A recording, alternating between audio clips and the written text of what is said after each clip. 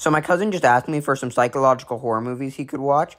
So I thought I'd make a list about some movies that you guys could watch that are psychological horror films.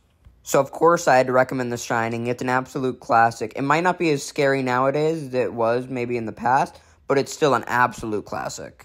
Another great option you could go with is any of the Conjuring series. It's all great. You could watch the entire series. You could pick and choose a movie if you really wanted to, but they're all pretty scary. They're all pretty good too.